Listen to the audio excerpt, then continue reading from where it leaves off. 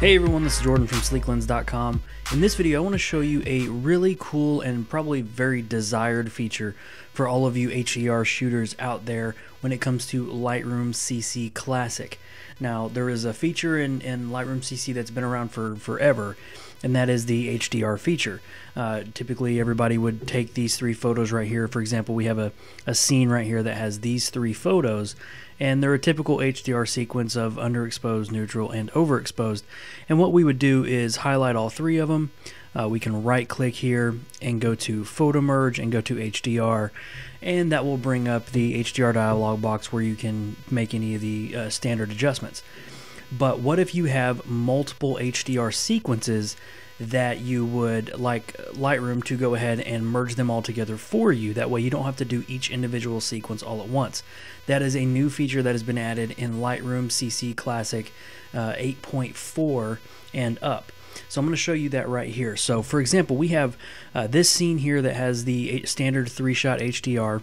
We have this scene right here, which is just a house out here, same sequence right here. And then we have another home here, another different home, and a 3-shot sequence. So before we want Lightroom to get all of these and merge them into one image, one HDR image, before we do that, we need to stack them. And so what I mean by that is taking all of these, so I'm going to click on these three here.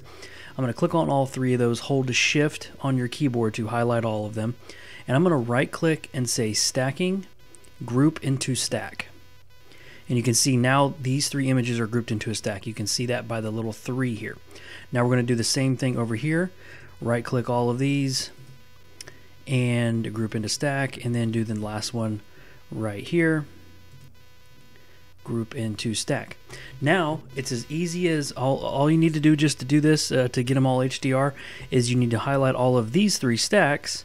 And you can either go into right clicking, go into Auto-Merge HDR, or you can do the fastest way, and that is the shortcut key. And on a Mac, that would be Control H.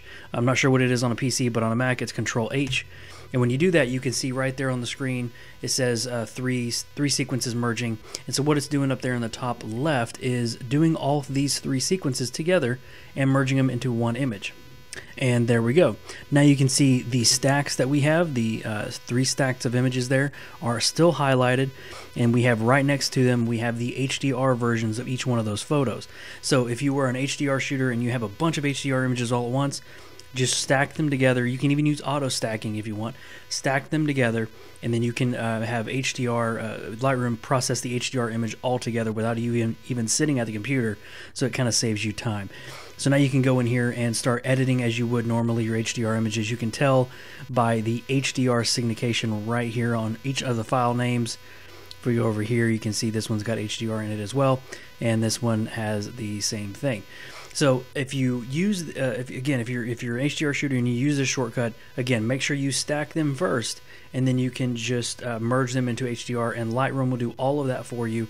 You don't have to go one by one as you used to. So very welcome feature in Lightroom Classic CC. Thank you for joining me in this video. This has been Jordan from Sleeklens, and I'll see you in the next one.